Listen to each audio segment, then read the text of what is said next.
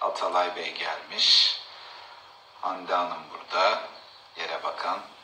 Eksen ofisini de tabii ki göreceğiz diye tahmin ediyorum. Çünkü onların brokeri burada. Elbette ki göreceğiz. Bir 5-6 dakika bekleyelim katılımcılarımızı.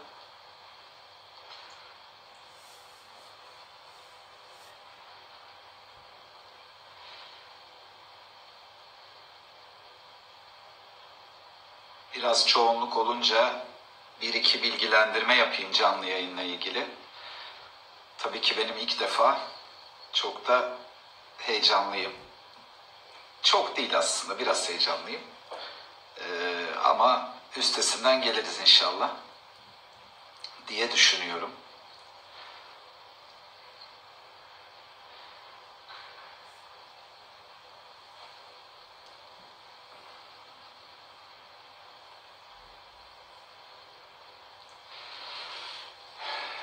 Şu anda malum gündemimiz çok üzücü ve yorucu. Ama biraz onlardan uzak bir şeyler yapalım istiyoruz bugün. Biraz farklı bir şeyler yapalım. O yüzden de bugün ilk sohbeti enerjisi yüksek bir arkadaşımla yapmak istedim. Umarım eğlenceli geçer. Açıkçası biraz enerjik olsun. Biraz motivasyon dolu olsun istedik. Elbette gayrimenkulde konuşacağız. Tartışmasız, yani bu kaçınılmaz. Ama keyifli, güzel bir sohbetimiz de olacak inşallah. Sorularım olacak sevgili Arif'e. Bakalım nasıl cevaplar verecek. Gizli sorularım var. Beklemediği yerlerden çıkabilir. Bakalım, hep birlikte göreceğiz. Öncelikle şunu hatırlatmak isterim.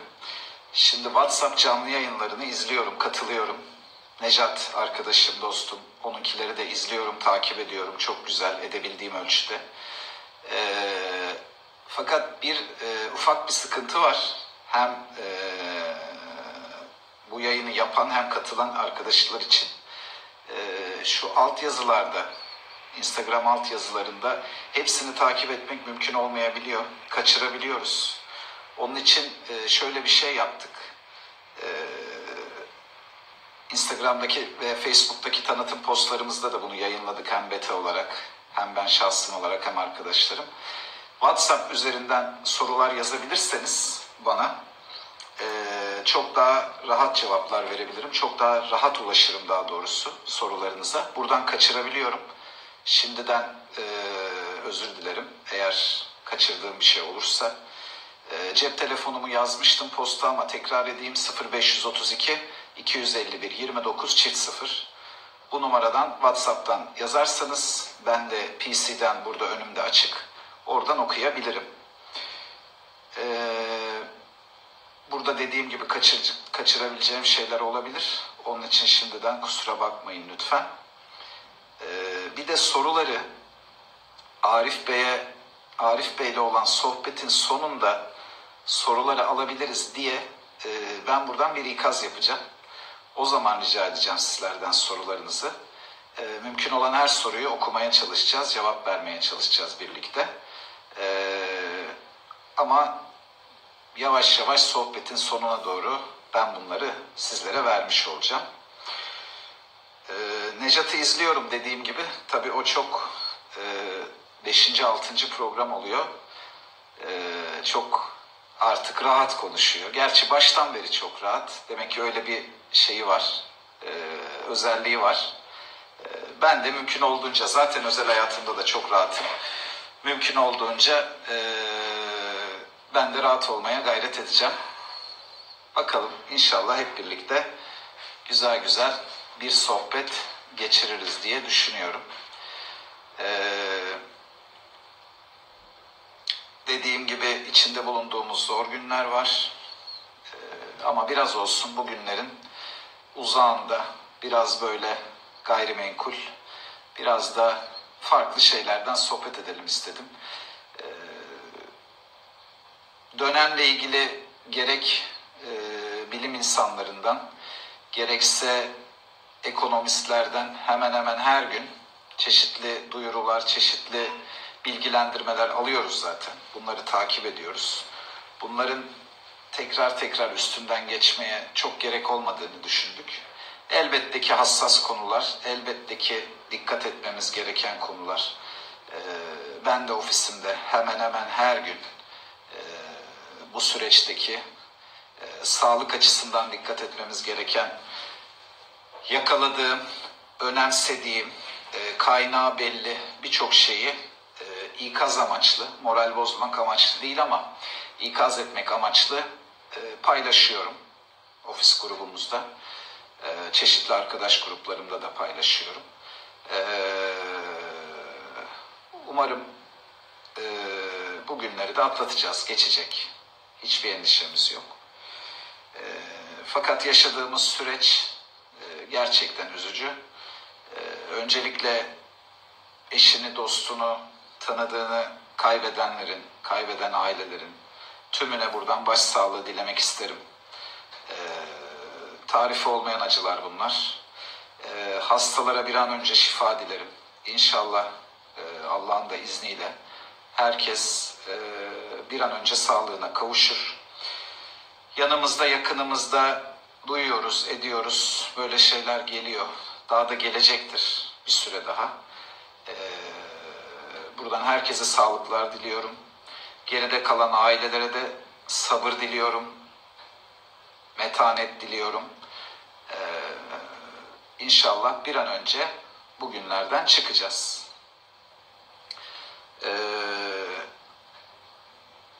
Bir iki dakika daha bekleyip Arif Bey'i de yayına alacağım. Konuğumuzu yayına alacağım. Bekliyorum kendisini. Hatta şuradan bakayım. Çok fazla sohbeti uzun tutmak istemiyoruz. 1 saatle sınırlamaya çalışacağız. İnşallah da muvaffak oluruz. Bakalım. Çok uzayınca çünkü çok motivasyonu ve enerjisi kalmıyor. Arifçim geldin mi? Bekle, bakıyorum.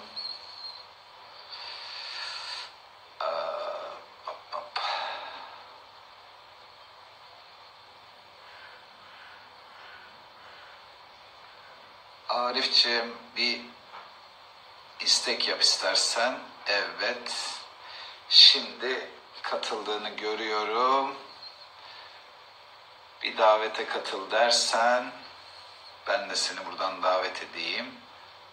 Kabul edeyim ya da. İlk elin günah olmazmış. Bu tip acemilikler olacak tabii ki. Evet bakalım. Bir dakika.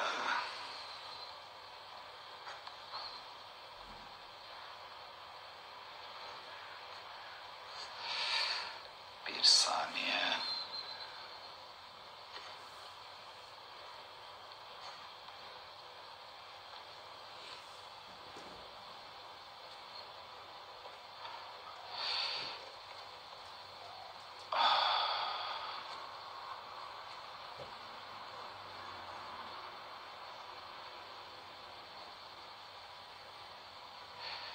Şuradan arıyorum Arif'i. Arif'ciğim tekrar bir istek gönderir misin? Rica etsem.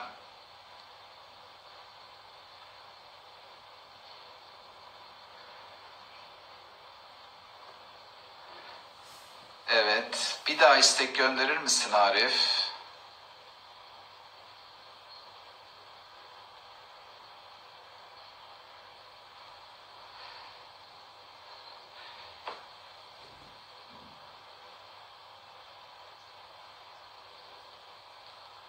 Evet.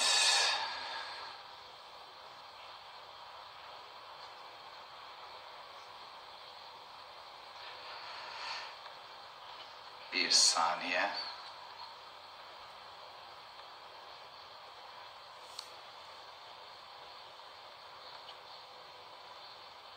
Arif bir daha bağlanıp çıkabilir misin? Çünkü seninle beraber canlı yayına katılmak isteyenler oluyor. Çoklu bir katılım talebi geldiği için Instagram sanırım hepsini bir arada görüyor ve alamıyor.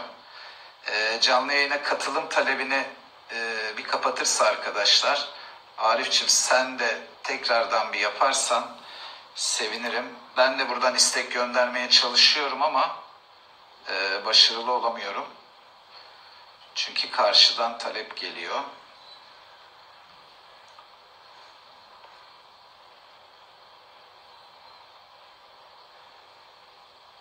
Arif'ciğim bekliyorum tekrar bağlanmanı.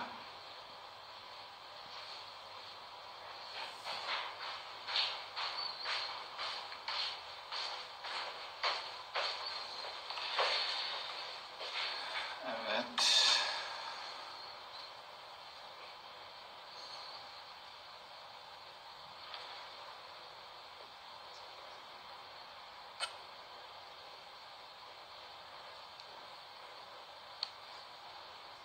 Evet, şuradan bekliyoruz. Evet, sanırım. Evet, Arif Aksu'yu bekliyoruz.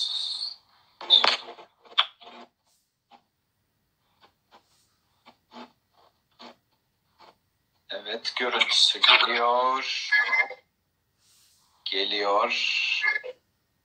Arif'ciğim, görüntün gelmiyor. Ben seni duyuyorum ama Görüntünü alamıyoruz. sesim geliyor mu? Sesin gayet net. Bir de o nur yüzünü gösterirsen olay tamam olur. Heh. Bak. İçimiz açıldı. Eyvallah. Teşekkür ederim. Hoş geldin. Teşekkür ederim. Şimdi, Şu an harika. hem görüntü hem ses okey mi? Harika. Benim? Senin de öyle. Süper. O zaman hoş geldin. Şimdi, hoş bulduk. Kısaca seni tanımayan yoktur yani. Türkiye'nin neredeyse seni tanıyordur ama ben yine de usulen bir üstünden geçeyim. Arif Aksu, sevgili Arif Aksu, arkadaşım, dostum. Remax, Eksen bilgiler elbette vereceğiz. Ama biraz da işin motivasyon kısmından da bahsettim. Biraz da motivasyonla ilgili. Biraz eğlenceli bir şeyler yapalım istedik. Hadi bakalım. Önceden hazırlanabildiğin yerler var. Hazırlanamadığın yerler var. Bakalım ters köşe mi olursun, düz köşe mi olursun? Hep beraber. Vallahi ben şundan eminim. İkimiz de samimi insanlarız. Eyvallah. İçimizde dışımız bir. Aynen. Soru ne olursa olsun bildiğim gerçekler neyse ben onları her zaman konuşurum. Aynen, süper. Bugün de öyle bir sohbet olacak. İnşallah. Bunun garantisini verebiliriz aynen. Süpersin, harika. Peki. Ben de şu an canlı yayına katılan tüm dostlarıma, arkadaşlarıma, Eksen aileme, herkese selamlarımı, sevgilerimi gönderiyorum. Hepimize inşallah sağlıklı günler olsun diliyorum. İnşallah. Covid-19'dan dolayı hakkın rahmetine gidenler için yakınlarına başsağlığı diliyorum. Allah rahmet eylesin. Tedavi sürecinde olanlar için de inşallah acil şifalar diliyoruz tüm hastalarımıza. Tabii burada en büyük teşekkürü sağlık çalışanlarımız hak ediyor. Hastaları için kendini riske atan tüm sağlık çalışanlarına da sonsuz teşekkürler ediyoruz. Ayrıca sağlık çalışanlarımızdan da hayatını kaybedenler var. İnşallah mertebeleri şehitlik olur diye ümit ediyorum. Evet, teşekkür ederiz. Hepimizin senin duygularını hepimizle paylaşıyoruz. Aynen. Ben de tekrardan tüm şu an aramızda olan tüm arkadaşlara tekrardan bir hoş geldin diyorum. Sevgili Eksen ailesi, Beta ailesi ve diğer dostlar hepsi hoş geldiler. Umarım keyifli bir saat geçiririz. Şimdi İnşallah. Önce klasik, beklenen, herkesin birbiri hakkında merak ettiği soruyla başlayayım sana. Ofiste durumlar nasıl? Nasıl gidiyor? Neler yapıyorsun? Ne yapıyorsun? Valla Berk'cim, herkes nasılsa hemen hemen biz de aynıyız diyebilirim. İyi olmak için çabalıyoruz ama. İyi olmak için elimizden gelen tüm gayreti, tüm emeği göstermeye çalışıyoruz. Evet. Sağlıklı geçirdiğimiz günler için şükrediyoruz. Yani her geçirdiğimiz sağlıklı gün için bence herkesin şükretmesi lazım. Bir an önce de Covid-19 virüsünün ülkemizden, dünyadan uzaklaşmasını tabii ki temenni ediyoruz. Ofisle ilgili genel durumuma dönersem, 10 Mart'ta biliyorsun ilk Türkiye'de vaka ortaya çıktı. Biz 27 Mart'a kadar ofisi açık tuttuk. Yani 17 gün tedbirli bir şekilde çalışmalarımıza ofisten devam etmeye çalıştık. Fakat gördük ki iş gerçekten ciddi. Evde kalmamız gerekiyor. 27 Mart'tan bugüne kadar da çalışmalarımızı evden yürütmeye çalışıyoruz. Hayat biraz değişti diyebilirim. Ama iyi bir danışman, iyi bir ofis broker'ı, hayat şartları ne olursa olsun mutlaka üzerine düşen misyon neyse bence onu yine her şartta yerine getirmesi gerekiyor. Ben 2008'den beri gayrimenkul sektöründeyim. Şimdiye kadar 3 tane siyasi ve ekonomik kriz diyebilirim. Bunları atlattık. İşte 2008'de sen benden daha eskisin, her şeyi daha net hatırlarsın. 2008'de Amerika'dan kaynaklı bir mortgage krizi vardı. 2016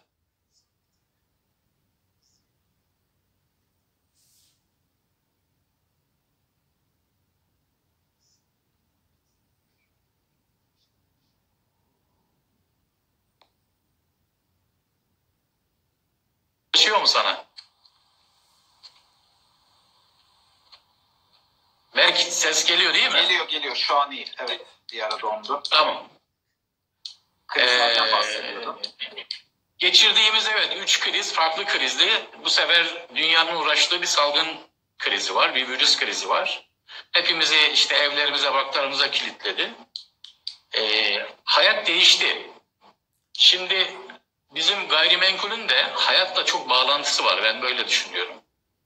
Hatta Murat Goldstein'ın çok sevdiğim bir lafı var. Diyor ki hayat değişir, gayrimenkul değişir. Yani hayat değiştikçe mutlaka gayrimenkul de değişiyor. Hayat değiştikçe mutlaka gayrimenkuldeki aksiyonlar da değişiyor. Pazar Biz nasıl yani değil mi Arif'ciğim? Tabii pazar değişiyor. Pazar değişiyor. Kesinlikle öyle. Biz nasıl tepkiler vermeye başladık? İşte önce 65 yaş üzeri insanlara sokağa çıkma yasağı işte uygulandı. Daha sonra şimdi 60 yaşa da uygulanıyor. Biz en başta onları aramaya başladık. Müşterilerimiz olsun, etki çevremiz olsun. Bir şeylere ihtiyaçları var mı? Bize ihtiyaçları var mı? Tabii ki herkesin kendi çoluğu çocuğu var ama bu zor günlerde müşterilerimizin yanında olmak onlara ayrı bir gurur yaşatıyor, ayrı bir iftihar yaşatıyor. Ben de 8-10 tane 65 yaş üstü müşterimi aradım. Çok dualar aldık. Siz de mutlaka yapmışsınızdır. İşte Arif Aksu farkı diyenler oldu. İşte Remax farkı diyenler oldu. Tabii ki diğer markalardan da bir sürü arkadaşlarımız arayıp konuşmuşlardır. Yani bunu biz sonra iyilik hareketine çevirmeye başladık. İşte günlük çalışanları tespit etmeye çalıştık. Günlük çalışıp gündeliklerini alamayan ihtiyaç sahibi insanlara ulaşmaya çalıştık. Daha sonra dışarıda kalan hayvanlara mama su takviyeleri gerçekleştirdik. Tabii bunları yaptıktan sonra bir yandan da işimizi yürütmek zorundaydık. Az önce dediğim gibi hayat nasıl değiştikçe işimizi nasıl değiştiririz diye bir kendimize soru sormaya başladık. Yıllardır ben katıldığım Avrupa kongrelerinde, dünya kongrelerinde gayrimenkul için hep video destekli portföyler olmasını danışmanlarıma hep tavsiye ediyordum. Mutlaka portföylerinizde videolar olsun. İnsanlar orayı o seyredecekleri video ile alacak pozisyonuna kadar getirmek gerektiğini ben sürekli danışmanlarıma şiddetle tavsiye ediyordum. Uygulayanlar vardı, uygulamayanlar vardı ki eminim bizi şu an dinleyenlerden de bu videonun avantajını mutlaka kullananlar oldu. Tabii tabii. Şimdiye kadar gerçekleştirdiğimiz 10 Mart'tan sonra yaklaşık 7-8 tane işlemi sadece video desteğiyle gerçekleştirdik. Bunları hatta ben örnek olsun diye sosyal medyamda da paylaştım. Remax Türkiye'ye de gönderdim bunları. Onları izledim Arif. Çok güzel. Çok da feyiz aldım. Şimdi ben de arkadaşlardan rica ettim. Amatörce çekiyorlar. Bence çok etkili. Ama başlamak önemli Berk'ciğim. Burada acemice olsun, amatörce olsun. Yeter ki başlayalım. Bir şeye başladığın zaman zaten yarısını çözmüş oluyorsun. Daha sonrasında da bunu iyileştirmek için, geliştirmek için mutlaka çaba harcıyorsun. Aynen. Hı. Yani şu anda şunu yapıyorsun abi. İşin başında aynen devam. İşin yapılış kuralları, şekilleri biraz değişiyor. Tabii tabii. Biraz daha dijitalleşiyor olay. Ama ofisin devam. İşin başında. Şu an evden neler yapabiliriz? Ona bakıyorum. Biraz online işte. Yani bir broker online nasıl çalışırsa artık online çalışmaya başladım ben de. Sürekli ofisimdeki tüm çalışma arkadaşlarımın motivasyonunu yüksek tutmaya çalışıyorum. Evet. Sen de biliyorsun broker'ın ilk işi her zaman ümidi canlı tutmaktır. Umudu canlı tutmaktır. Eğer broker pes ederse danışman haydi pes eder. Dolayısıyla her gün bir aktivite, her gün hal hatır sorma, her gün bir yarışma, her gün bir paylaşım mutlaka kendi ofis grubumuzda gerçekleşiyor. Aynen. Tabii yavaş yavaş online portföyler almaya başladık Berk'ciğim. Süper. Tabii. Hatta dün Remax Türkiye'nin başlattığı bir uygulama vardı, online sözleşme. Evet. Dün 3 tane sözleşme aldık. Çok da mutlu olduk bu yolla. Harika. Bence bunun Remax tarafından çok daha erken keşfedilmiş olması lazımdı. Ben bunu Murat Bey'e de söyledim. Çünkü münhasır müşterilerimiz oluşuyor zamanla. İşte şehir dışında oluyor, ülke dışında oluyor ama gayrimenkulü burada oluyor. İşte sen de çok yaşamışsındır. Evet. Kargoyla gönderiyorduk, sözleşme gönderiyorduk. E-mail gönderiyorduk, işte önce e-maile imza atıyordu, daha sonra gerçeği geliyordu vesaire. WhatsApp'tan Şimdi böyle bir gönderiyorum. Aynen böyle bir uygulamanın olması bizim işimizi bence bundan sonra çok daha rahatlatacak. Hani gayrimenkulde de Covid öncesi, Covid sonrası sanki ayrı ayrı çalışma sistemleri gelecek gibi geliyor bana. Evet. Ben buna benzer şimdi bir de online satmaya başladık. Covid'den sonra. Birkaç tane işlemde online satıldı. Süper. Daha önce yine meslek büyüklerimizden bir tanesi diyordu ki yarın öbür gün Amazon kendi sitesinden daire satacak diyordu. Bize tabii biraz hikaye geliyordu ama yavaş yavaş bu düzene geçiyoruz. Peki bir şey soracağım. Lafını kesiyorum. Özür dilerim. Tabii. Nasıl yaptın online satışı? Bir anlatır mısın? Nasıl oldu? Süreç nasıl gerçekleşti? Daha önce çektiğimiz videolardan, fotoğraflardan ya bu arada tabii hani her zaman şu anda biz müşterilerimizle ya da yeni müşterilerle sürekli temasta kalmalarını istiyoruz. Yani sürekli temasta kalmak gerekiyor. Evet. Ki temasta kalmak için de şu dönem bence çok iyi bir dönem. Herkes evinde, ne yapacağını bilmiyor. Vakit bol. Yani çalan her telefona bence müşteriler cevap veriyor. Ben şunu düşünüyorum. Yani şu anda dijital ortamda portföy almak için çok ideal bir dönemdeyiz. Danışmanın zamanı çok, satıcının da zamanı çok. Şu anda bol bol zamanımız var. Herkes ulaşılabilir durumda şu anda. Herkes ulaşılabilir durumda. Ben çocuğun okulundayım. Aynen. Ben şimdi bir hatıramı anlatayım. Atalay'la birlikte bir ara gittik biz. Adliyeye gittik. İcradan satışlar var biliyorsun gayrimenkulde. Tam da bizim ofis bölgemize yakın bir projede işte müteahhitin bitirdiği daireler müteahhitin bir ekonomik krize girmesinden dolayı icradan satışlarını duyduk. Dedik ki dibimizde bir site, bildiğimiz bir site. Gidelim biz de katılalım, alabilirsek avantajlı bir şekilde gayrimenkul alalım dedik. Biliyoruz çünkü. Neyse gittik Anadolu Adliyesi'ne, bir baktık ana baba günü tabii. Orada insanlar meslek haline getirmişler. Adam gayrimenkulcü değil ama ticaretle uğraşıyor, alım satımcı, alsat yapıyor. Aynen. Sadece şuna bakıyordu. İşte bölgesine bakıyordu, Çekmeköy. Projenin özellikleri orada yazıyor. Diyor ki işte şu kadar arsa içerisinde, şu kadar bloklu, şu sosyal donatılı. Adam bu özelliklere bakıp fiyat veriyordu. Ve fiyatı tutturuyordu adamlar. Gerçekten. Peki. Şimdi bu anlattığım 4-5 sene önce oluyor tabii. Yani yeni değil. 4-5 sene önce biz adliyede icradan satışa gittiğimizde, ihaleye gittiğimizde insanların portföyün özelliğine göre, portföyün kondisyonuna göre fiyat verme özelliklerini gördük. Şu an bence danışmanlar da bu yolu rahatlıkla kullanabilir. Bildiği projeler için, bildiği portföyler için. Tabii. Rahatlıkla bence fiyat ekspertizi yapabilir. Yani şunu mu demek istiyorsun? Şu an senin başına gelen, Atalay'la başına gelen adliye örneğinde olduğu gibi insanlar sadece bir panodaki gayrimenkulün bilgilerinden yola çıkarak orada bir fiyat tespit edip satın alma yapabiliyorlar. Yapabiliyor. Bunu da alıp bugüne getirdiğimizde biz tabii. elimizde bulunan düzgün portföylerimizi, fiyatına, performansına inandığımız portföylerimizi mevcut datamızdan müşterilerimize gönderip ekran teklif alabiliriz. Fiyat teklifi alabilir, işi tapu aşamasına kadar getirebiliriz. Doğru mu anladın? Çok doğru söyledin. Çok doğru özetledin. Aynen. %100 katılıyorum söylediğine.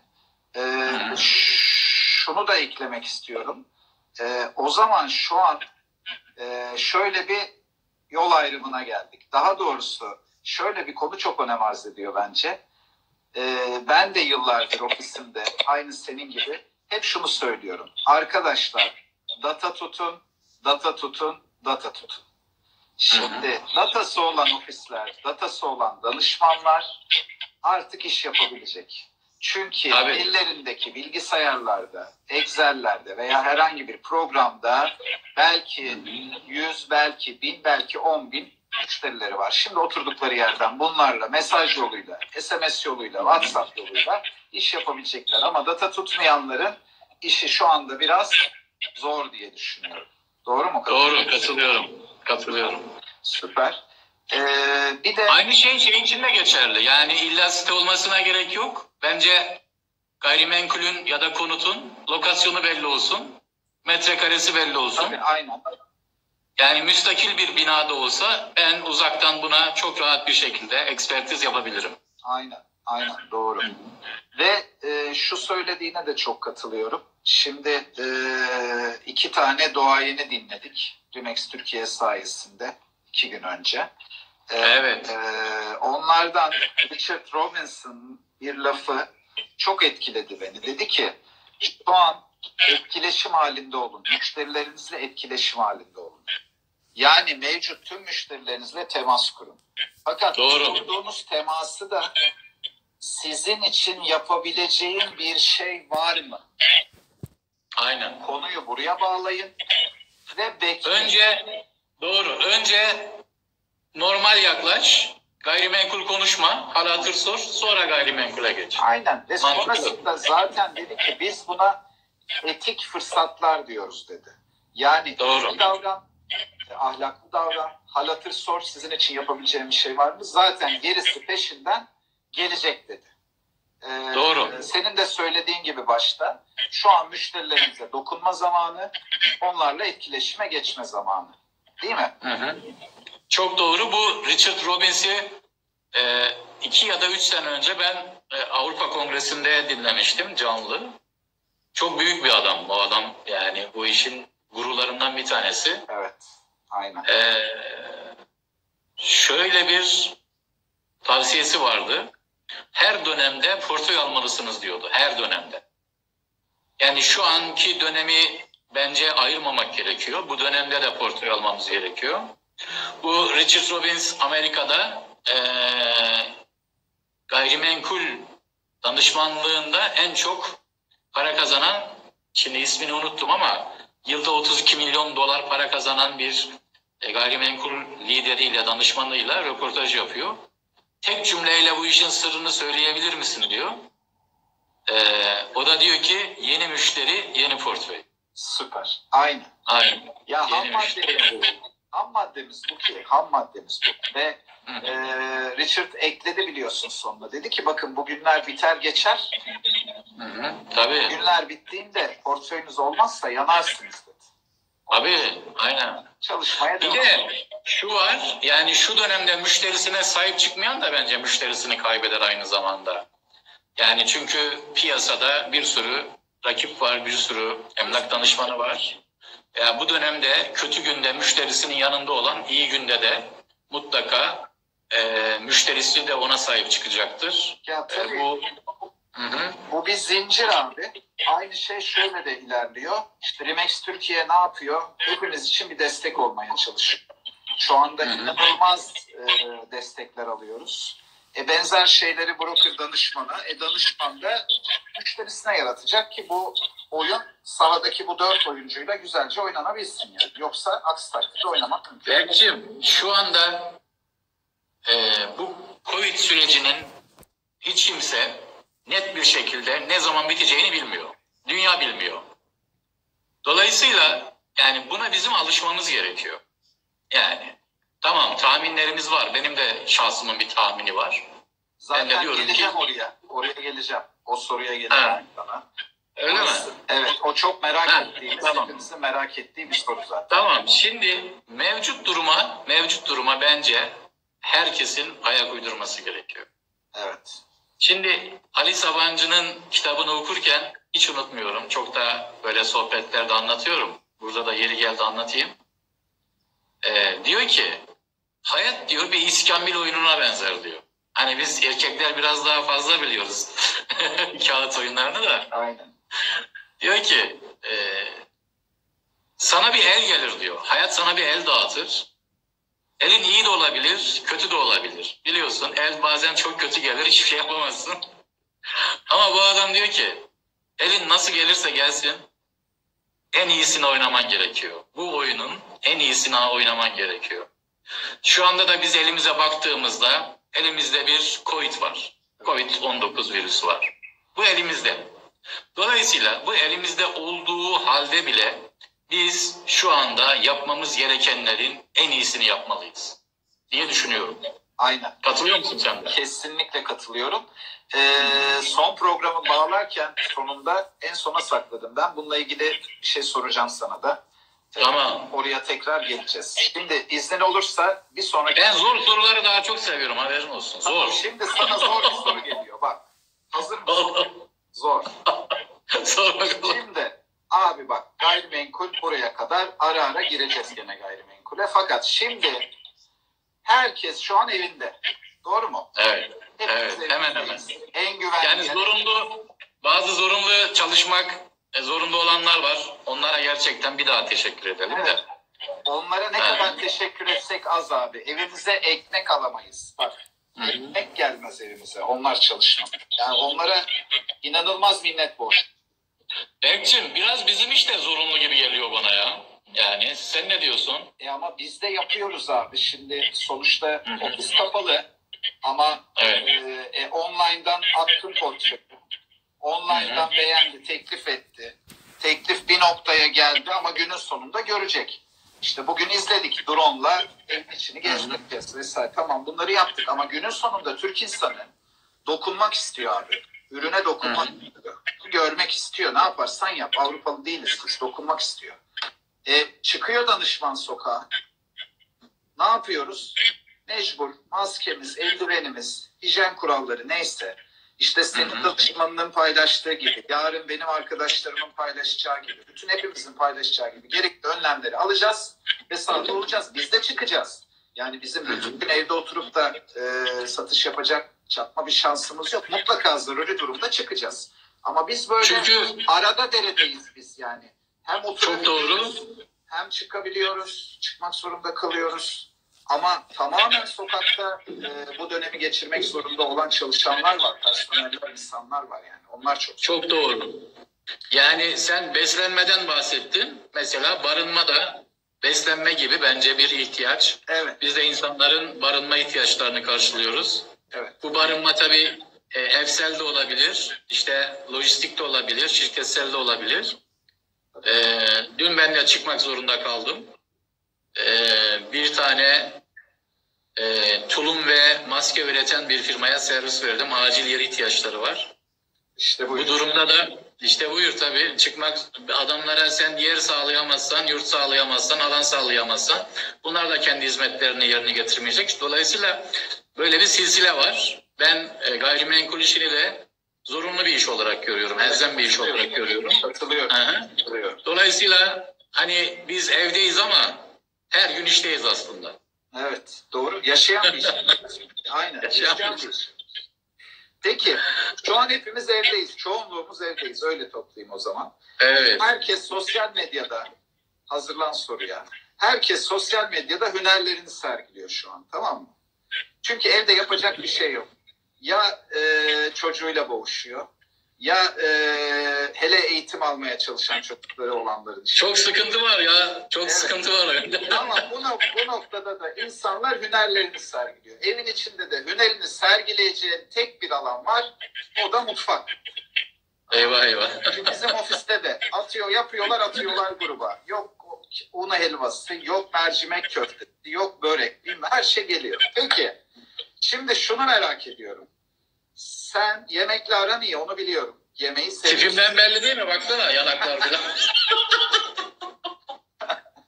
Ya o kadar değil. Dur, o kadar şey yapayım. Ama yemeği sevdiğini biliyorum. Evet, yemeği içmeyi severim, doğru. Peki, sorum şu sana. Yemek yapmayı biliyor musun Arif? Wow. Yemek yapmayı biliyorum Berk'cim, biliyorum. Biliyor musun? Çünkü biliyorsun daha yeni evlendim. Düğünüme de geldin, teşekkür ederim. Evet. 15 yıl bekar ve tek yaşadım. Peki. Dolayısıyla bilmek zorundaydım, yani yapıyorum. Ama yani hangisinde iyiyim dersen mangalda çok iyiyim mesela. Mangalda çok güzel et pişiririm. Mangal değil. Mangal yemek mi? Allah aşkına. Mangal ne? Mangal ne? Yok. Bir de kahvaltıda iyiyim aslında ben. Kahvaltıyı iyi hazırlıyorum. Kahvaltı. Onu da geç. 10 numara kahvaltı hazırlarım. Geç. Onu da nenem de hazırlar. Onu da geç. Yaptığın yemek söyle bana. Yaptığın yemek. Tamam.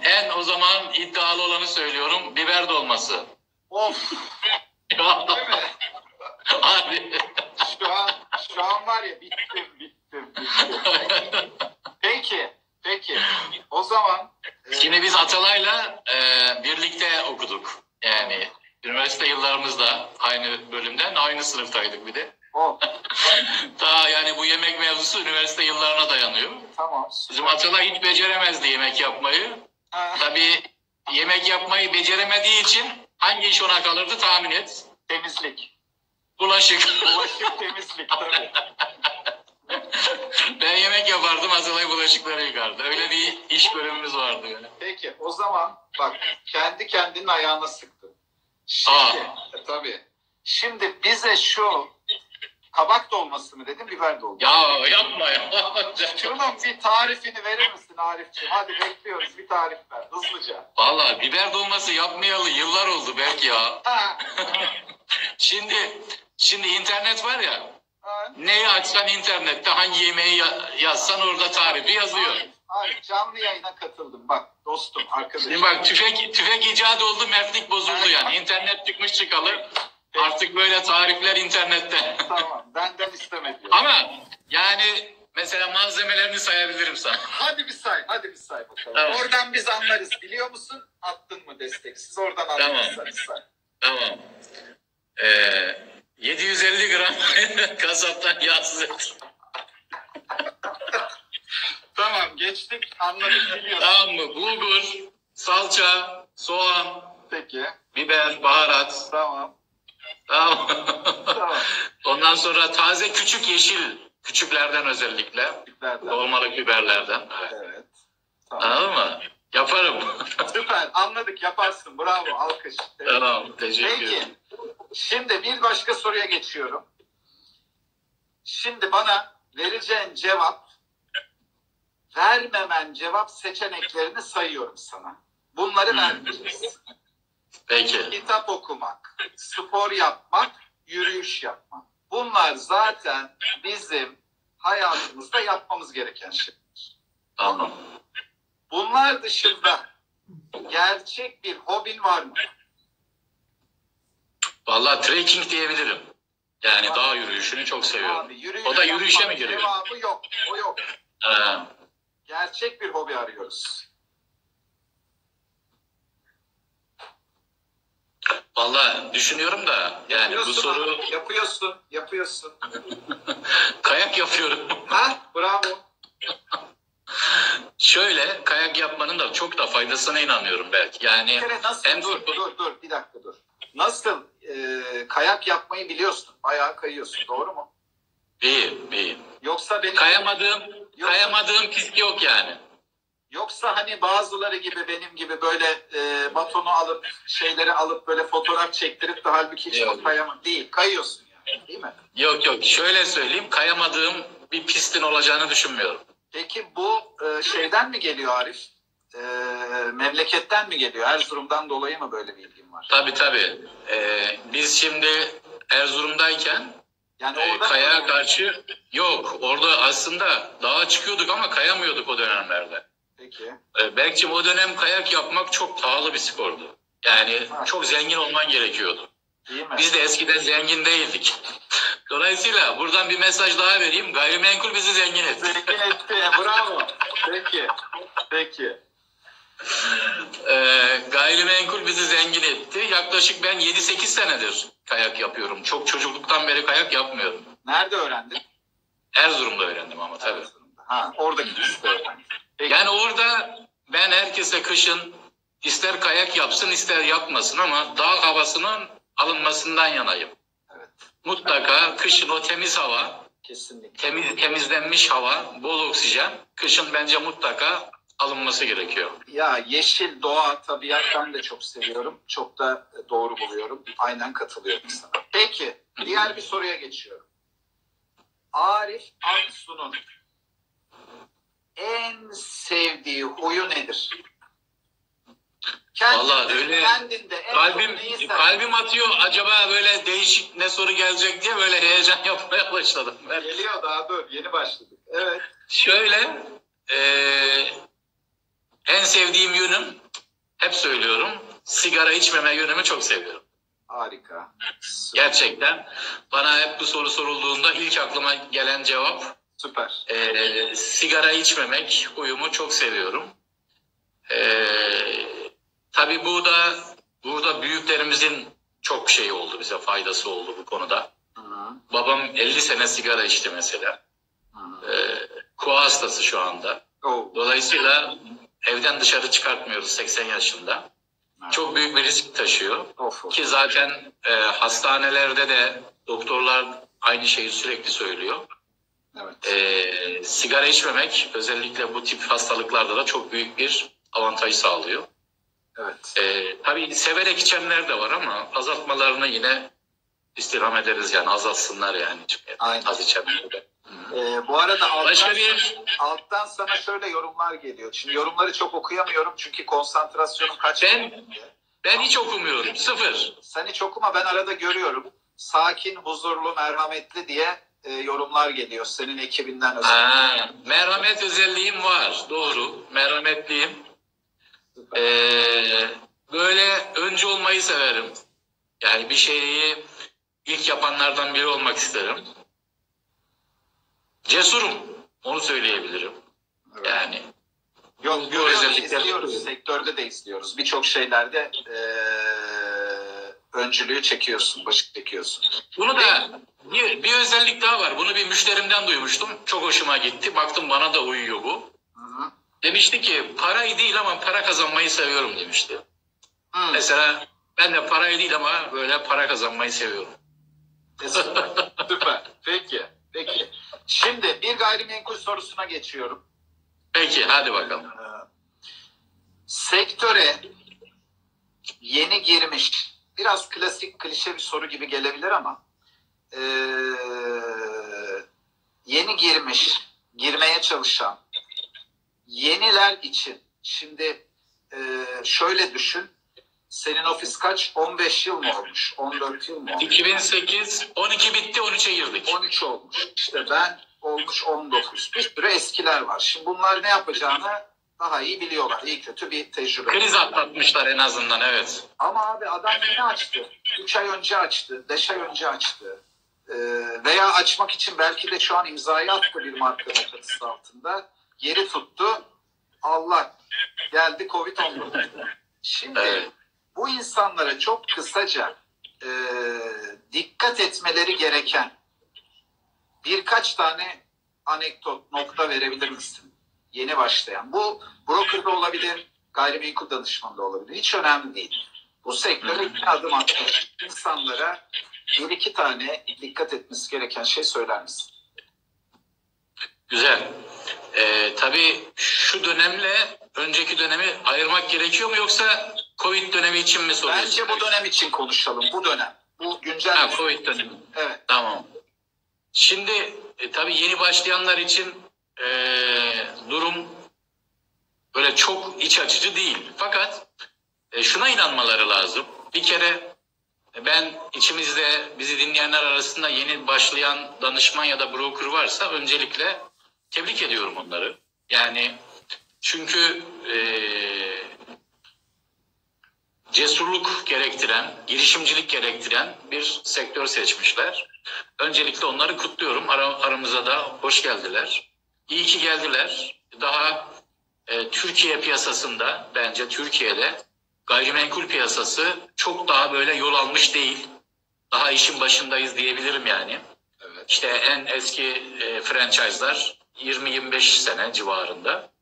Ben Amerika Kongresi'ne gittiğimde böyle nişanlar, brüveler vardı insanların boyunlarında. 50 yıllık danışman gördüm ben. 50 yıllık. Gerçekten. Var. Hani 50 yıllık ki işte 100 yıllık da şeyler var. Gayrimenkul firmaları var baktığımızda. Dolayısıyla çok panik yapmasınlar. Çok tedirgin olmasınlar. Geçici bir dönem. Ama bu dönem geçtikten sonra da özellikle gayrimenkul sektöründe çok büyük iş patlaması bekliyorum. Yani buna hazırlansınlar, buna hazır olsunlar. Senin gibi benim gibi tecrübeli brokerlarla ya da tecrübeli danışmanlarla sürekli sohbette bulunsunlar. Yani ben tecrübeye çok önem veriyorum. Ki ben de soru sorabilecek miyim sana bu arada? Tabii ki soracağım. Ben de sana tecrübeyle alakalı çünkü bir soru hazırladım. Tamam. Tecrübeye çok önem veriyorum Berk'cim ben. Yani tecrübe, para, eğitim hangisi diye sorarsan ben hep tecrübeden yana oyumu kullanırım. Tecrübe hem parayı yener hem eğitimi yener. Bu düşüncedeyim. Aynen. Dolayısıyla yani tünelin sonu görünüyor. Bence 2 ay, 2,5 ay sonra normal, yani tamamıyla %100 eski piyasaya dönmesek de 2 ay sonra, 2,5 ay sonra maksimum çok güzel bir gayrimenkul piyasası bizi bekliyor olacak yani. Süper. Şunu diyorsun yeni girenler için. Panik yapmasınlar. Evet, çok verimli bir havada girmediler. Yani keşke daha güneşli bir hava olsaydı ama zor bir havada girdiler. Zor bir hava koşulunda. Daha doğrusu bunu bilerek girmediler. Ama girdikleri gibi hava bozuldu. Fakat panik yapmasınlar. Bir kere sektörün pastası çok büyük. Ve bu pastada da biz profesyonel... Şöyle söyleyelim. Pastanın %95'i hala sahibinden satıyor. Aynen öyle. %5'lik bir dilimi tüm gayrimenkulcüler, emlakçılar çeviriyor. %95'lik bir pazar onları bekliyor şu anda. Aynen öyle. Onun için biraz dişlerini sıksınlar. Endişeye mahal yok diyorsun. Kesinlikle. Tamam. Şeyi hatırlatalım onlara. Yani Ali Sabancı'nın o dönemini hatırlatalım. En iyisini, yani şu anki geçirecek olan zamanlarını en iyi şekilde geçirmeye çalışsınlar. Bizi arayabilirler. Bol bol bizi arayabilirler. Evet, evet. Evet, bence de bizi bütün arkadaşlarımız arayabilir. Ben buradan herkese söyleyeyim. Arif de, ben de, bizim gibi sektörde Kemal abi var. Bu tip insanlar çok var, çok. Bizim de onlar bizim meslek büyüklerimiz. Gelmiyor, bağışlasınlar ama. Aynen. Aynen. Biz de sorabilirler, cevap alabilirler. Hiç gönül rahatlığıyla arayabilirler. Biz de burada birçok meslek büyüğümüze, meslek abimize, biz de onlardan çok feyiz aldık dediğin gibi. Onlara da ayrı ayrı teşekkür ederiz. Sağ olsunlar. Tabii ki. Tabii ki. Peki Arif'ciğim, bir sorum daha geliyor sana. Peki. Şimdi bekliyorum. Broker'ın derler ki, bizim işi yapan broker arkadaşlarım hep, broker'ın çelik gibi sinirleri olacak. Değil mi? Katılıyor musun? Sinirler alındı diyebilirim yani. Sinir kalmadı. Çeliği meliği geçtik diyorsun. Sinir falan Sinirleri kalmadı. Böyle çekip aldılar bizden. Sinirlenmiyoruz. Peki. Diyelim ki ufak bir şey, sinirlendin, kaldı bir şeyler. Hepsini çekememişler senin sinirlerin. Nasıl tepki verirsin? Arif Aksu çok sinirlendi. Çünkü yaşıyoruz hepimiz hayatın içinde. Hani özel hayatı bir kenarda tutuyorum. Onu hiç karıştırmıyorum. İş hayatıyla ilgili. Çok sinirlendim. Gün içinde, ofiste. Ne yaparsın abi? Nasıl tepki verirsin? Yani sandalyeyi tutup camdan aşağı mı atarsın? Sen bana bir kahve verin mi dersin? Ne yaparsın? Merak ediyorum. Aslında yaş itibariyle de böyle 40-50 yaş arası özellikle insanın biraz daha böyle olgunluk çağları oluyor. Daha tecrübelenmiş çağları oluyor. Aslında sen ben biraz o dönemlerdeyiz. Şöyle söyleyebilirim. Belki hani 20'li 30'lu yaşlar olsa bağırıp çağırabilirdik ama bu yaşlarda artık bağırma çağırtı artık kalmadı. O yüzden sinirlerimiz alındı. O yüzden söylüyorum sana. Artık belki o kadar alıştık ki her şeye. Yani en kötü olayda bile her şeye alışkın oluyorsun. Yani en kötü bir şeyi duysan bile olabilir diyorsun. Bu da mümkün diyorsun. Evet, olabilir. O anda yapman gereken bir aksiyon varsa onu yapabilirsin. Bilmiyorum hatırlar mısın? Şeyde bizim meşhur dağcımız neydi? Everest, kendi Everest'inize tırmanın diyen Akut'un kurucusu.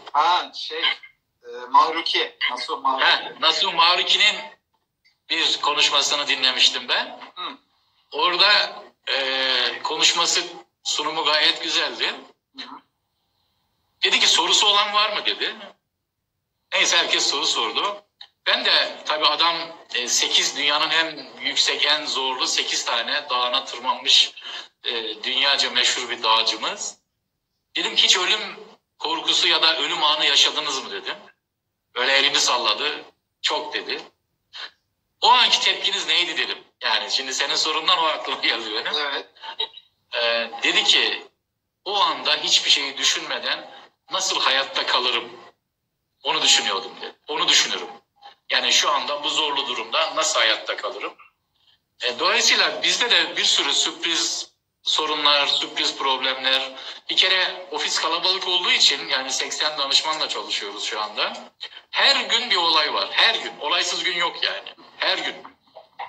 Dolayısıyla artık gerçekten alıştık. Problem çözmeye de alıştık. Onları duymaya, dinlemeye de alıştık. O an aksiyon ne almam gerekiyorsa onu almaya çalışıyorum.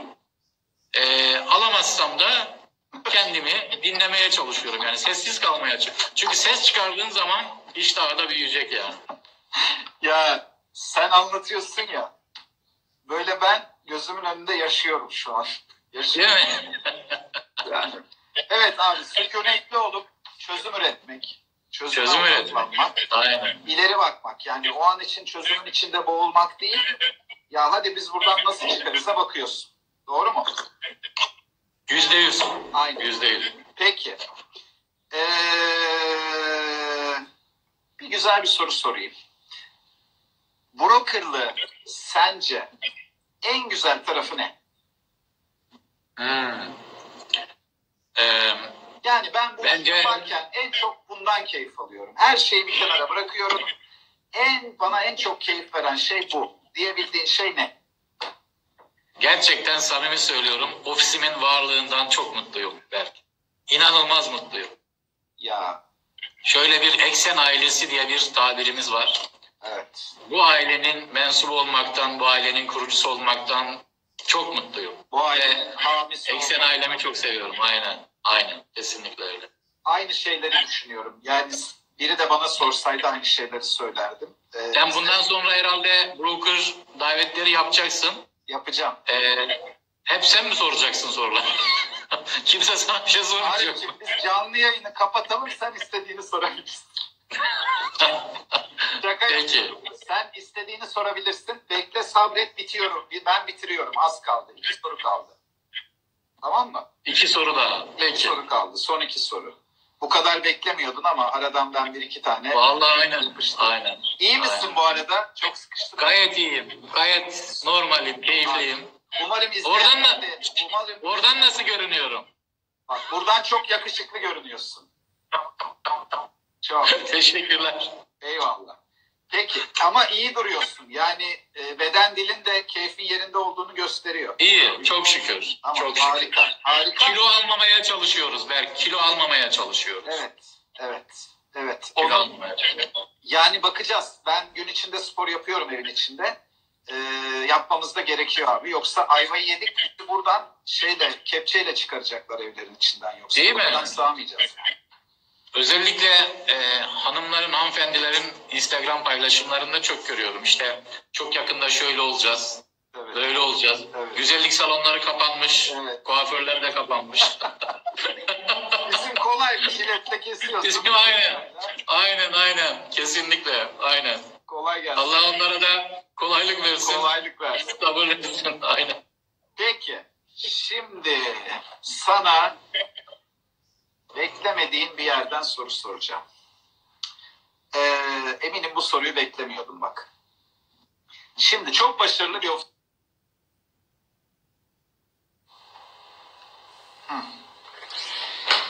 Evet.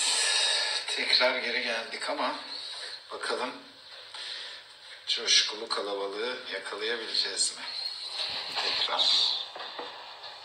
Arkadaş çok zormuş bu iş ya. Tekrar bağlan. Arif'ciğime şuradan göndereyim. Arif bekliyorum bağlanmanı. Arif bekliyorum. Arkadaşlar bu bağlanma işi biraz sıkıntılı.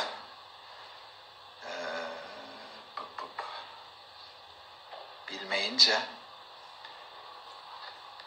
ama başta demiştik ilk elin günahı olmaz diye. Arif'cim katılım talebini bekliyorum.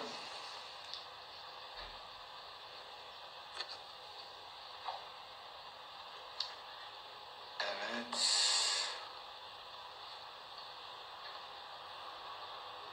Arif Instagram'a girersen bekliyorum abi. Bekliyorum. Çok da heyecanlı bir yerde kalmıştık ya. Arif, evet. Şimdi sanırım geldi aramızda. Evet Arif. Bekliyoruz. Geldin mi abi? Evet, ekle. Evet, bekliyoruz.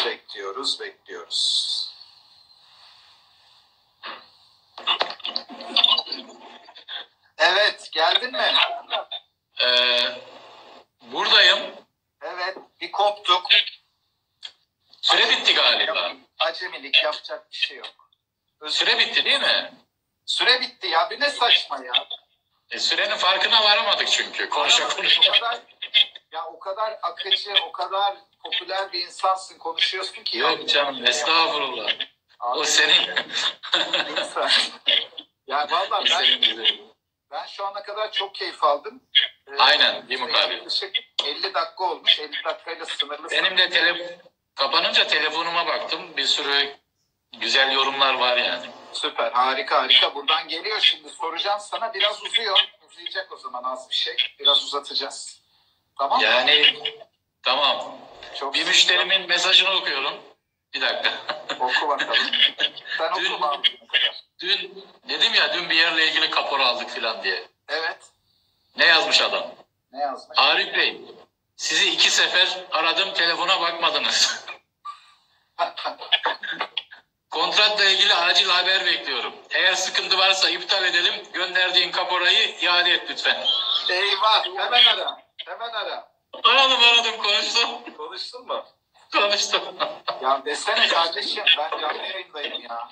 Canlı yayında bak, 3500 metrekare binadan olacağız, haberin olsun. Allah Allah korusun. Ama bak her şey laf açıyor ya. Evet. Olacak iş her zaman olur. Olacak iş Aynen. her zaman olur. Aynen. Yani yok canlı yayın oldu, yok şu oldu, yok bu oldu. Olmayacak işte olmaz. Aynen. Ben buna inanıyorum. Gayrimenkulcüler iyi dinleyin. Olacak iş her zaman olur. Hiçbir yere kaçmaz. Aynen. Şimdi kimi danışmanlar panik yapıyor. Ay işte toplantıya gelemeyeceğim. Efendim tapu başvurum var. İşte şu var bu var. Olacak iş olur. Yani kesinlikle evet. Ben buna inanıyorum. Tersini de söyleyeyim. Olmayacak işte olmuyor ya abi. Bir de öyle de. Evet. Yani tabii.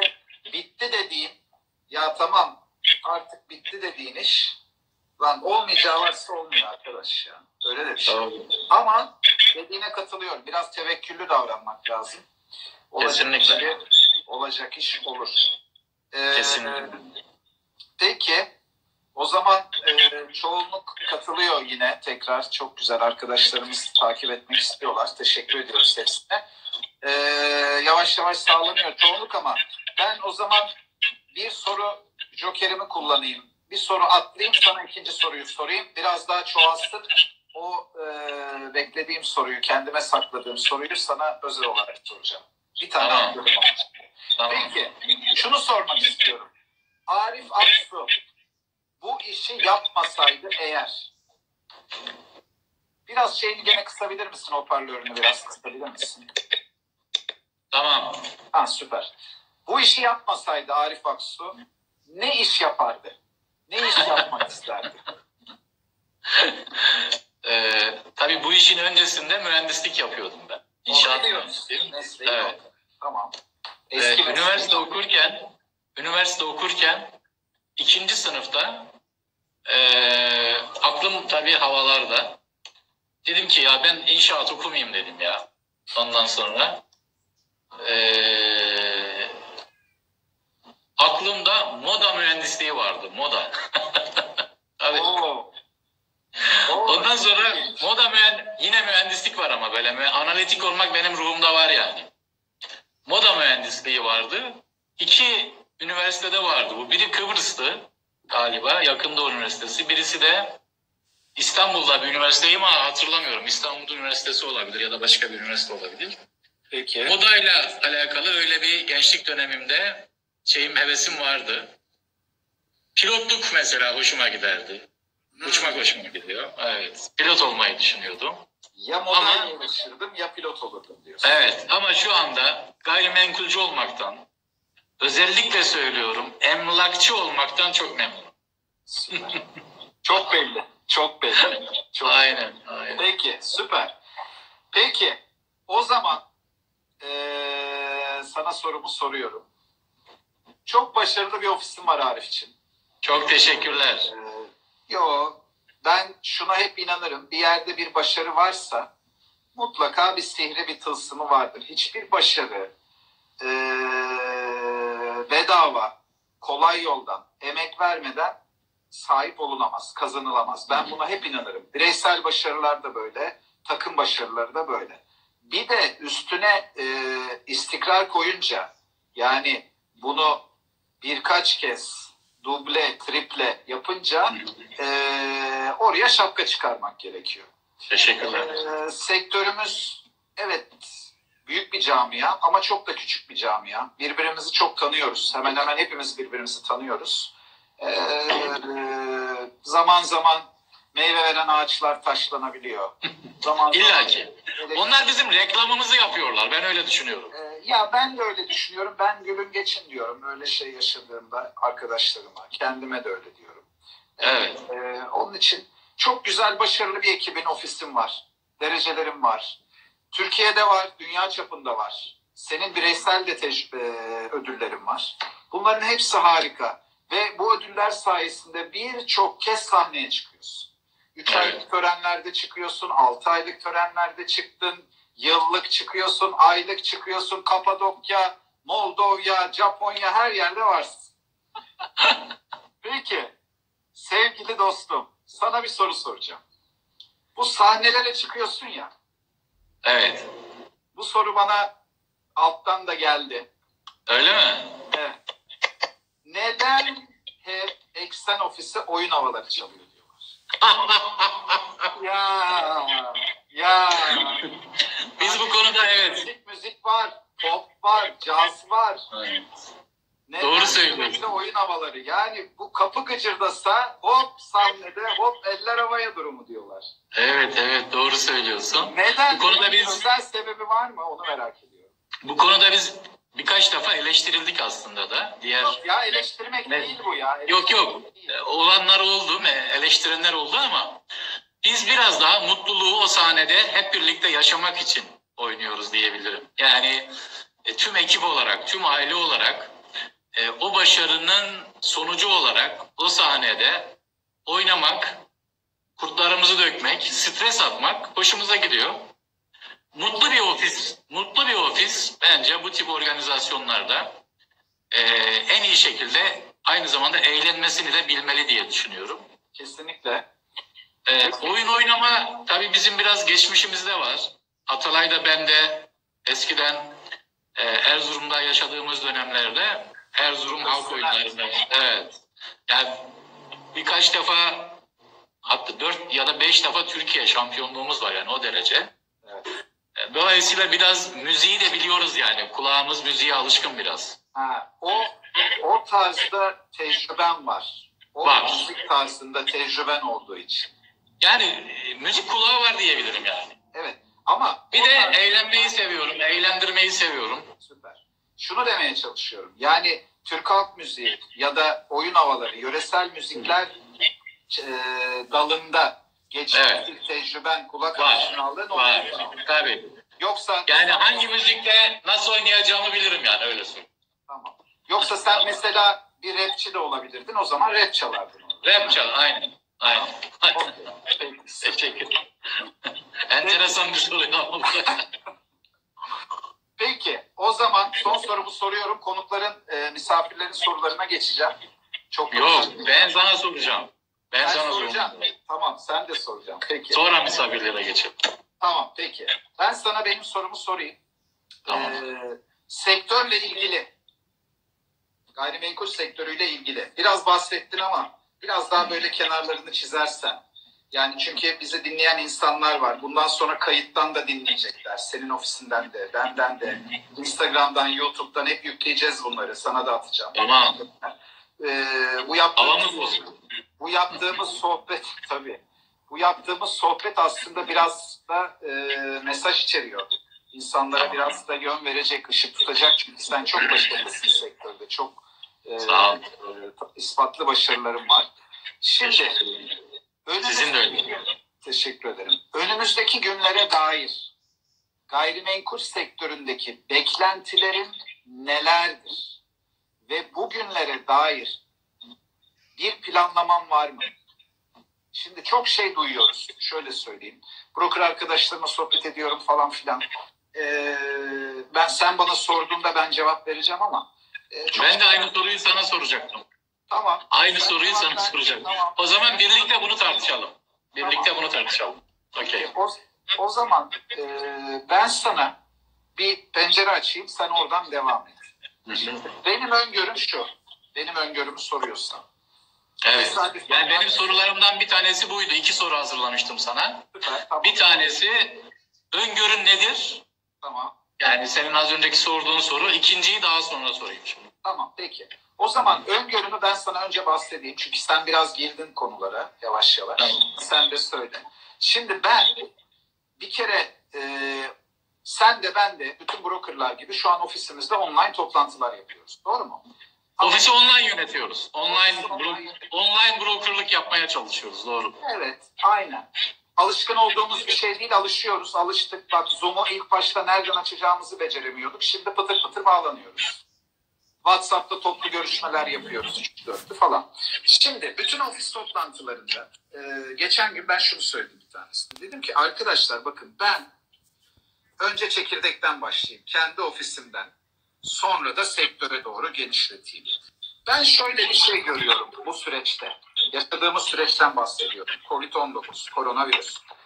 Ben iki tip insan görüyorum diyorum. Bilmem katılacak mısın? Biri abi bitmiş, ölmüş, çukuru kazacak, içine girecek, biri de üstünü örtsün diye bekliyor. Tamam mı? Yaşayan ölü. Yaşayan ölü onlar. Yaşayan ölü. Enteresan. Bir kitle burada. Fakat diğer bir kitle de var ki hayatta kalmaya, yaşamaya dört elle sarılmış, aynı bir hastalıkla mücadele eder gibi, bünyesine girmiş hastalıkla mücadele eden bir vücut gibi, işini kaybetmemek, işini yapabilmek adına ve motive bir şekilde hayatı tutunuyor. Tamam mı? Böyle ikiye ayrılıyoruz şu anda. Şimdi burada şu dikkatimi çekiyor. Benim de gün içinde 5 kere psikolojim iniyor çıkıyor. Tamam. Yani bir haber açıyorum. Of kapatıyorum. Bir tane film açıyorum. Bir video açıyorum. Moralim yerine geliyor. Ama günün sonunda şunu yapmaya çalışıyorum ben şahsıma. Abi ayakta durmaya çalışıyorum. Biz birçok kriz geçirdik. Senin de az önce ifade ettiğin gibi en başta. Bir sürü kriz geçirdik, gördük. Bir sürü olaylar yaşadık ama şu anda ki evet hepsinden farklı. Fakat hiçbir şey sonsuza kadar sürmeyecek. Yani sürmeyecek tabii. Eğer bu bir kıyamet günüyse tamam o zaman hepimiz gidelim dışarıda gezelim, yiyelim, eğlenelim, ölümümüzü bekleyelim. Ama bu gün o gün değil yani bu bir gün bitecek. Şimdi önemli olan burada bizlerin bugünler sona erdiğinde nasıl bir ruh hali, nasıl bir portföy hali, nasıl bir müşteri halinde olacağız acaba? Bence insanların durup buna bakması lazım. Kesinlikle. Yani bir laf var. Ölmek kolay, yaşamak zor. Yani doğru. İnsanın kendini kötüye bağlaması çok kolay. O kötü, bu kötü, şu kötü. Çek yorganı kafana, gir yatağın içine, al antidepresanları. Ben bittim, öldüm, kapatın kapıları de. Bu kolay. Önemli olan hayatta kalmak. Zor olan hayatta kalmak bence. Hı-hı. Ve ben hiçbir şekilde umutsuzluğa kapılmıyorum. Çünkü sebebi de şu. Bizim brokerlar için demiyorum. Ama gayrimenkul danışmanları için sermayesi minimum olan bir iş yapıyorlar. Tamam mı? Birincisi bu. Şu an kişisel hayatlarını döndürebilecek bir sermayeleri varsa ya da buna bir kaynak yaratabiliyorlarsa bir şekilde hayattalar. İkincisi biz her piyasa koşulunda iş yapabiliyoruz. Bak ne diyorsun az önce canlı yayında müşteri aradı bana fırça kaydı. Ben açıyorsan aç açmıyorsan ver paramı. Bak hayat nasıl devam ediyor. Aynen. Her piyasa koşulunda bizim işimiz var. Üçüncüsü bizim gerçekten ve gerçekten canlı bir organizma gibi bir işimiz var. Ne dedim? Karnını doyurma ve barınma. İki temel ihtiyaçtan birini yapıyoruz. Dolayısıyla bizim iş yapmama şansımız yok. Kesinlikle. Yani biz istemesek, ulan kapat perdeyi, kapat kapıyı ben iş yapmayacağım demek istemesek bile biri aşağıdan kapının, apartmanın otomatiğine basacak. Aç şu kapıyı ben bir şey alacağım diye ya da satacağım. Belki bir araya girmek istiyorum burada. Buyur. Bunun süresi belli olsaydı mesela deselerdi ki 15 gün ya da 25 gün ya da 30 gün evde kalın. 30 gün sonra her şey güllük gülistanlık olacak deselerdi eyvallah belki bunu dinleyebilirdik yani. Hadi bir ay dinlenelim tatil moduna girelim ama yani bu süreç alışmamız gereken bir süreç. Zaten şu an dünya piyasaları Covid öncesi, Covid sonrası diye ikiye bölünüyor. Yani her sektörde değişmeler var. Şu an dün ben izledim televizyonda. Profesör doktor online bir şekilde hastasını online şekilde sorular sorarak tedavi etmeye çalışıyor. Ya da hastalığını çözmeye çalışıyor. Yani düşünebilir miydik yani doktor evinde, hasta da kendi evinde böyle canlı yayın. Yani hayat değişiyor şu an. Dolayısıyla değişen hayata mutlaka hepimizin ayak uydurması gerekiyor. Aynen. Ve mesela şunlar oluyor. Bak dün bir broker arkadaşım, dostum, abi onunla görüşüyor. Diyor ki abi diyor satıcı aramış bir danışman arkadaşımızı. 3 tane dairem var. 10'ar lira. Abi şu an bittim. Cemi cümleye rezil olacağım. Bir tanesine 5 lira istiyorum. Hemen sat. Buyur. Şimdi bak. Tam bize göre bir mal biliyor musun o? Abi. Bak, ağzının suyu aktı. Bunları çok yaşayacağız. Bir kere bak. 2019 son çeyrekte piyasalar bir yukarı doğru dönmeye başladı. Çünkü stoklar eridi, uygun mallar satıldı. Biraz hükümet kredi pompaladı, faiz oranı düşük bir şekilde. Konuk kredisi pompaladı. Rakamlar yukarı doğru dönmeye başlamıştı 5-6 aydır. Şimdi tam tersi. Ve şimdi bundan çıktığımızda kayıp, yani oransal olarak rakamsal kayıp %10'lar 20'ler değil, çok daha fecaat boyutlar. Fazla. Doğru söylüyorsun. Ve ihtiyaç olacak. Bizim için gün doğacak diyebiliriz değil mi? Bizim için gün doğacak. Abi bak, kesinlikle çok inanılmaz bir patlama olacak. Çünkü ihtiyaç var. Bak bu ülkede ben şöyle düşünüyorum. Gayrimenkul bizim gibi ekonomisi zayıf ülkelerde çok önemli bir yatırım enstrümanı. Şu anda ne yaptı adam? Kötü günler için onu tutuyordu. Emeklilik için tutuyordu. Şimdi ne oldu? Bunları satacak ve kaldığı yerden hayatına devam etmeyecek. Belki sen de mal satacaksın, ben de mal satacağım. Belki arabamızı satacağız, evimizi satacağız. Ama hiçbir şey istediğimiz fiyata satamayacağız yani şu anda. Çok doğru söylüyorsun.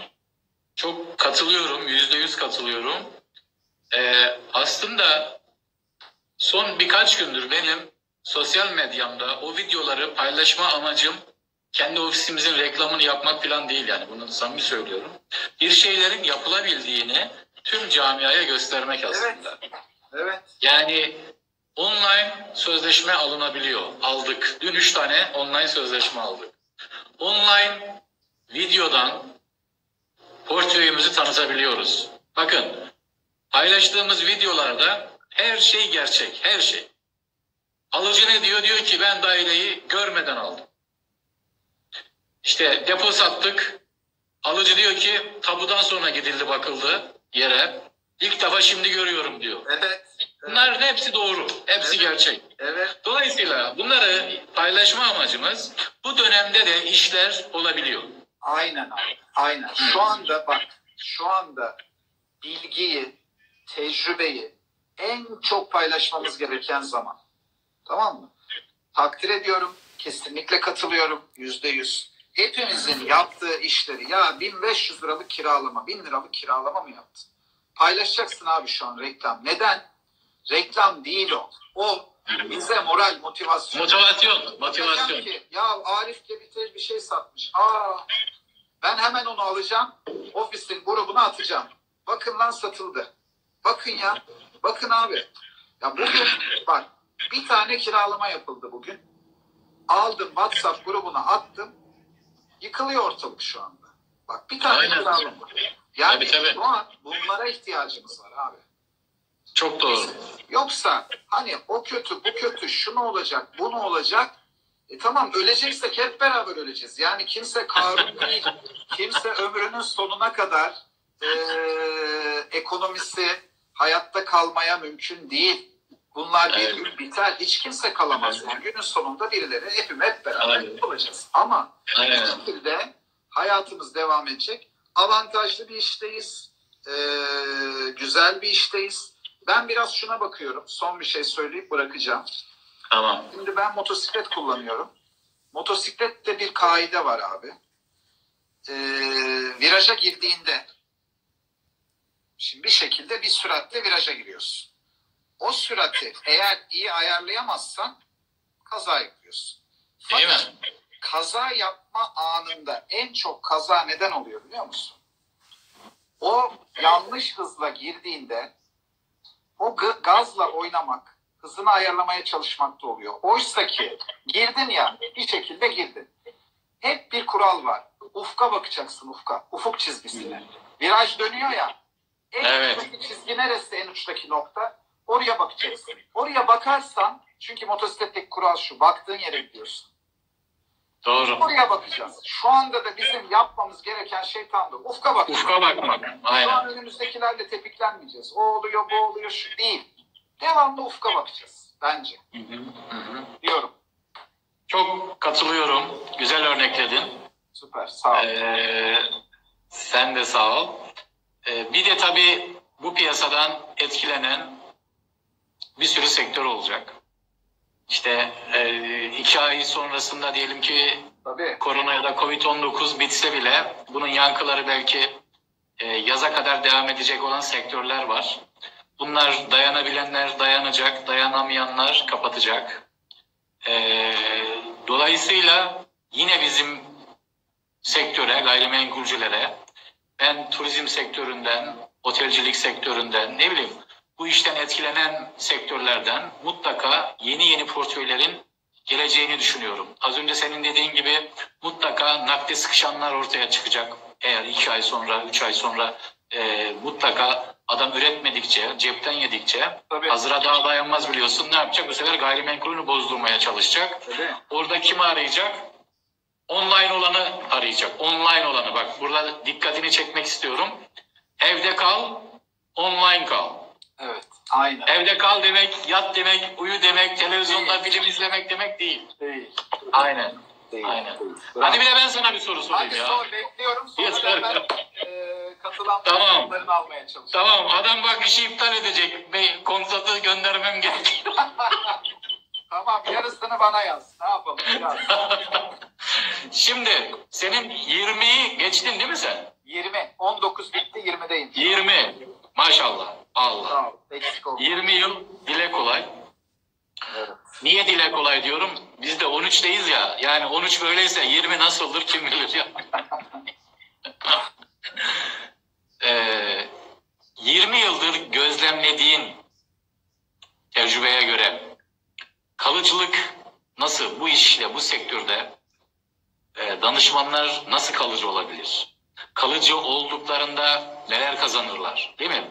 Şimdi bizim sektörde baktığın zaman 100 kişi 2019'da şeye başladıysa, gayrimenkul sektörüne başladıysa 2020'ye geçenlerin sayısı 20-25. Yani %20, %30'luk bir retention oranı var. Piyasada kalma oranı var. Tabii pes etmeyenler bu işte kazanıyor. Yani biz zaten asla pes edenlerden değiliz. Aynen. Nasıl bunu sağlasınlar, nasıl gerçekleştirsinler sen tecrübelerine dayanarak kalıcılığı bu piyasada, bu sektörde nasıl sağlarsın? Nasıl sağlarsın? Şöyle söyleyeyim abi. Bir kere başlangıç noktası, her işte olduğu gibi başlangıç aşaması bu işte bence çok önemli. Birincisi, hani 100'den 20'ye düşüyor ya.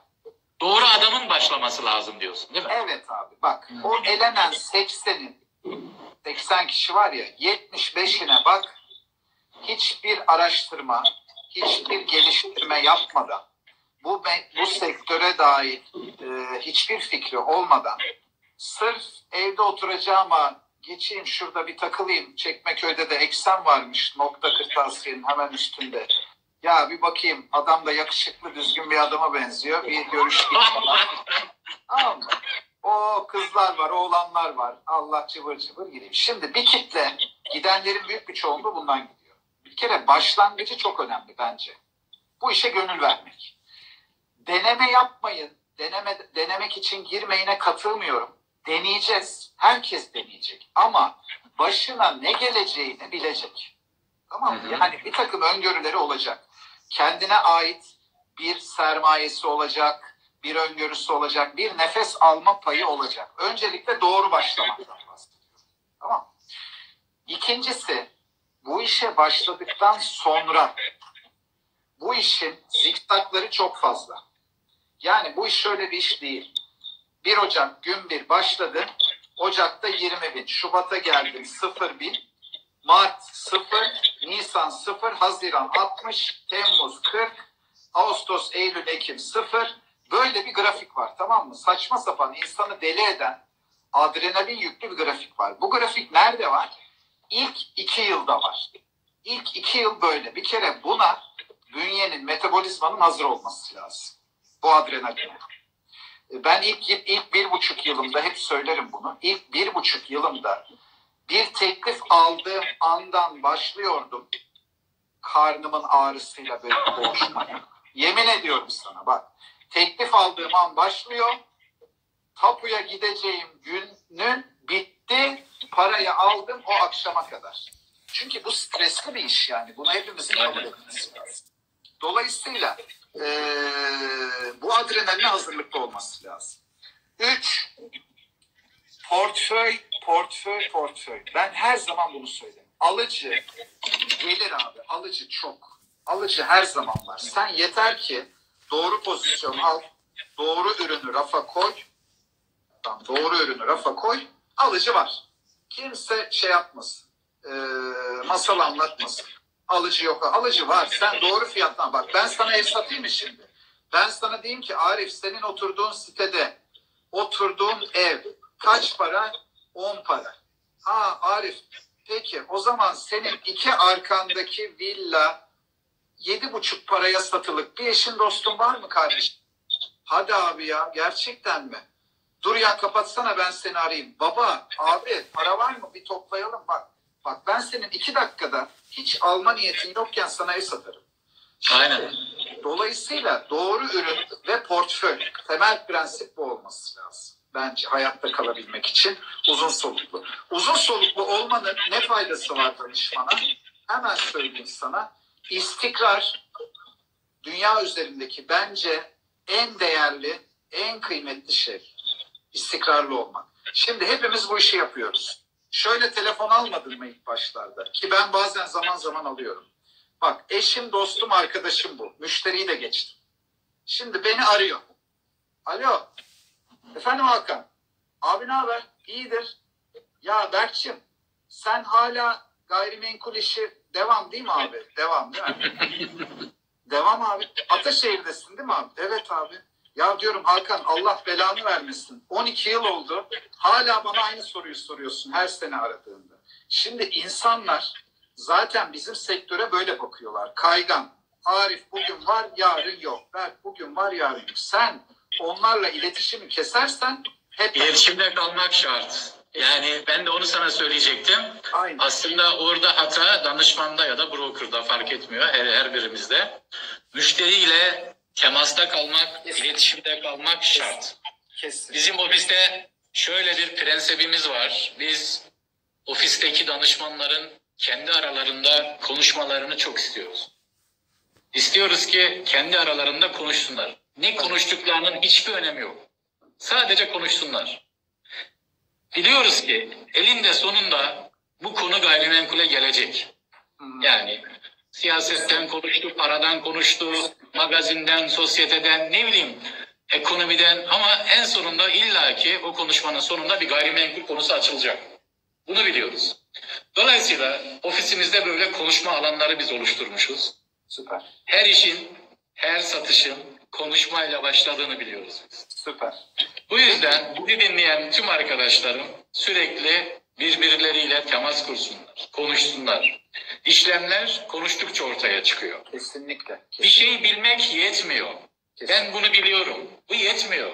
Bunu birisine daha anlatman lazım. Birisine daha yayman lazım. Kesinlikle. Kesinlikle. Aynen. Yani bilmek değil, biraz daha yapmaktan yanayım yani ben bu işi. Kesinlikle. Kesinlikle katılıyorum. Çok doğru. Bu arada soruları alalım yavaş yavaş abi. Eğer varsa sorusu olan arkadaşlar. Yorum çok geliyor. WhatsApp'tan da buradan ekran üzerinden de çok yorum geliyor.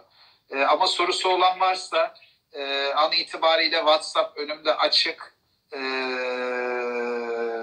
532 251 29 0 WhatsApp'tan sorabilirler. Burayı da okumaya çalışacağım Instagram ana ekrana ama çok... Kemal abinin güzel bir yorumu var. Evet. Bir portföyün satış sorunu olmaz diyor. Evet. Duayen konuşuyor. Evet. Bravo Kemal abi. Satışa hazır hale gelme sorunları olur diyor. Yani, aynen. Şu anki dönem olabilir yani. Şu andaki dönem. Aynen. Harika. Bunun için de geçen de biz Remax Türkiye'nin bu konuda yetkilendirdiği, görevlendirdiği Ufuk Bey, Berkan Bey'den bir destek aldık. Hı hı. 2 portföyümüze hiç içeri girmeden, dairenin içerisine ve fabrikanın içerisine hiç insan içeri girmeden dışarıdan küçük drone'u soktuk. Güzel de başarılı bir çalışma oldu. Süper. Tabii. İçeriden girdikten sonra fotoğraf alabiliyor, video çekebiliyor. Hatta video çekebiliyor içeriden.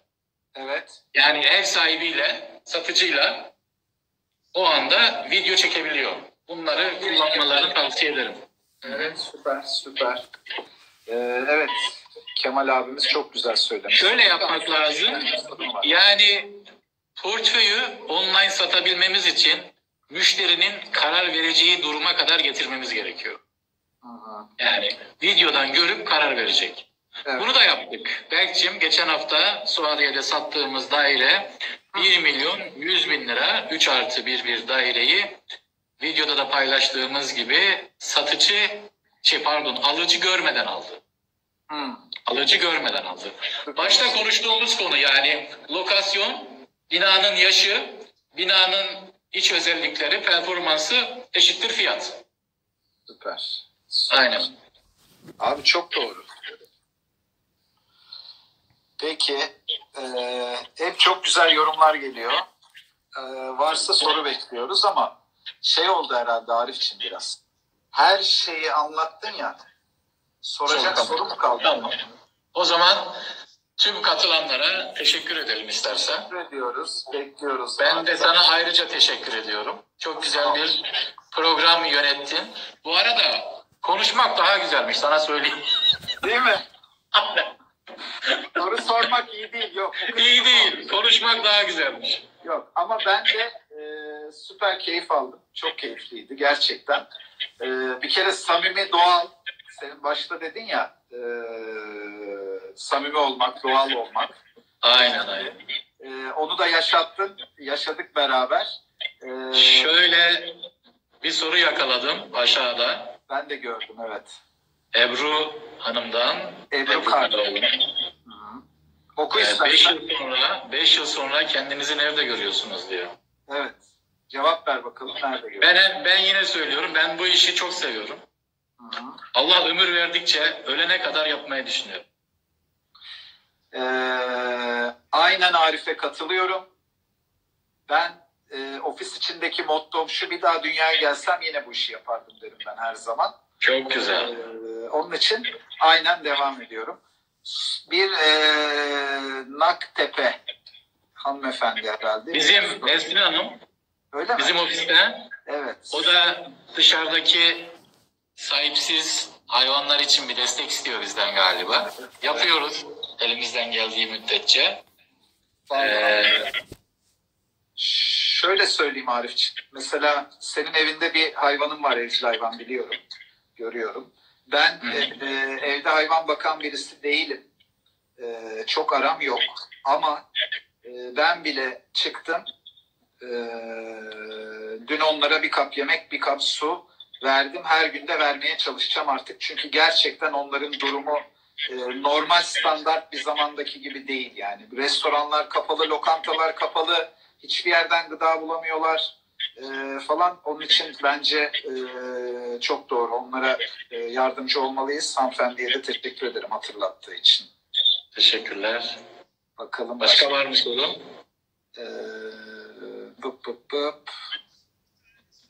Vallahi şu an için başka soru göremiyorum. Arzu edersen çok da fazla vakit almayalım. Tekrar Sana katılımın için çok teşekkür ediyorum Arif'ciğim. Çok sağ ol. Ben teşekkür ederim. Çok keyifli. Herkese selamlar, sevgiler. Katılanlara teşekkür ediyorum. Ne diyoruz? Evde kal, Online kal. online kal. Buradan Aynen. mottomuz bu. Evde kal, online kal. Aynen. Süpersin. Bir sonraki konuğumuz da inşallah senin Çekmeköy'den komşun Özgür Günal olacak. Evet. O da çok keyifli geçecek, bak sana söyleyeyim. Vallahi Özgür benden konuşmayı daha çok seviyor. bak, Daha çabuk havaya giriyor böyle. ben onu bak alt üst edeceğim bak. Alt üst. Öyle mi? Evet. Tamam. Tamam mı? Görüşürüz. Onunla da güzel bir sohbet olacak. Çok teşekkür ederim Arif'ciğim katıldığın için. Hoşça kal. Hayırlı, Görüşürüz. bereketli, güzel işlerin olsun. Sağlıklı. Hepimizin, tüm arkadaşlarımızın, hepimizin. Çok motive edici. Görüşürüz. Teşekkürler. Bay bay. Evet arkadaşlar. Herkese katılımından dolayı çok teşekkür ediyorum. Umarım keyif aldınız. İlk defaydı, ilk seferde biraz heyecan var, biraz yok gibiydi. Elimden geldiğince samimi bir ortam oluşturmaya çalıştım. Umarım herkes keyif almıştır. Hikayeyi yükleyeceğim. Aynı Nejat'ın yaptığı gibi Remax Beta'nın YouTube kanalına da yükleyeceğim. İzlemek isteyenler oradan izlesin. Sağlıklı, güzel